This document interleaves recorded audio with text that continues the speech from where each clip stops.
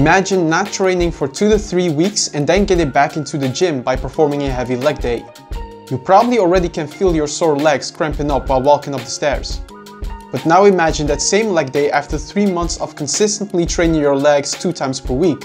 You probably won't experience much muscle soreness the days after. In this video, I'll go into the science behind muscle soreness. We'll look into what muscle soreness actually means, why it decreases over time, and more. But first, let's look into the causes of muscle soreness. When you train with weights, your muscles are under stress. If your muscles are not accustomed to this training stress, your muscles experience more physical micro tears than usual.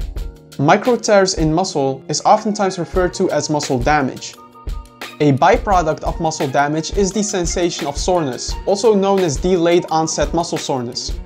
You typically experience the most muscle soreness after 24 to 48 hours of muscle damaging training. As mentioned, mostly training you are not used to yet causes a lot of soreness. So you'll experience the most muscle soreness when you get back into exercising after a training break, or if you start performing new exercises in your routine. This especially holds true if some of the exercises you do train your muscles at long lengths or overload the eccentric portion of a lift. The eccentric or lowering down of the weight tends to cause greater micro tears in muscle. Research shows that as you train consistently, muscle damage tends to decrease. This protective mechanism against muscle damage is known as the repeated bout effect. Because muscle damage is reduced with consistent training, you also experience less muscle soreness over time. This is a perfectly normal training adaptation if we consider that your body is basically a machine of efficiency.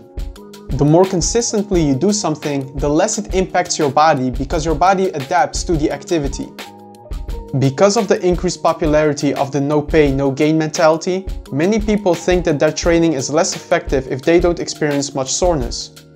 But soreness is a poor indicator of whether you are training effectively for muscle development.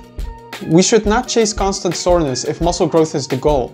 Far from it actually, since being sore can impair your performance and hold you back from what's truly important for muscle growth, progressive overload.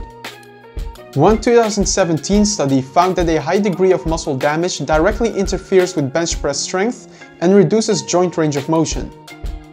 Just think back to the last time you experienced muscle soreness. Your muscles probably felt stiffer and you weren't able to lift as much weight.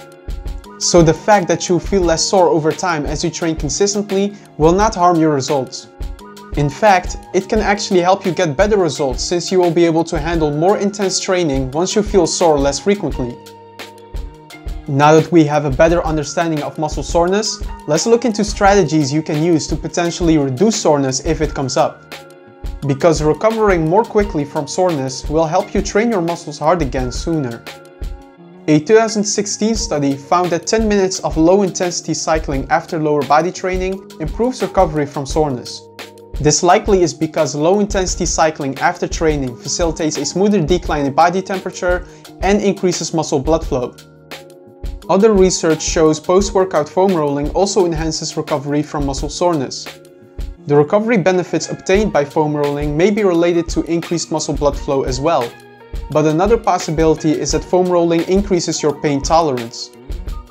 There is also good research supporting the use of massages.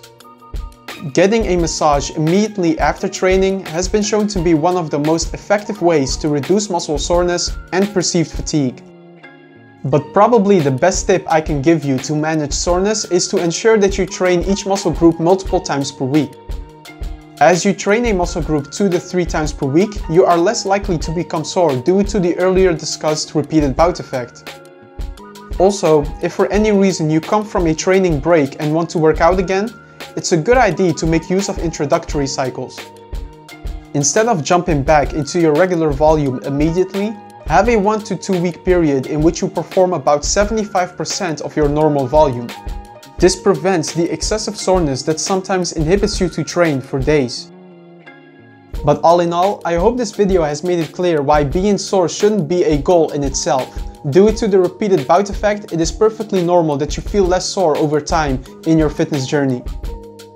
As long as your training is challenging you and you are making consistent strength progress, you are still on the right track.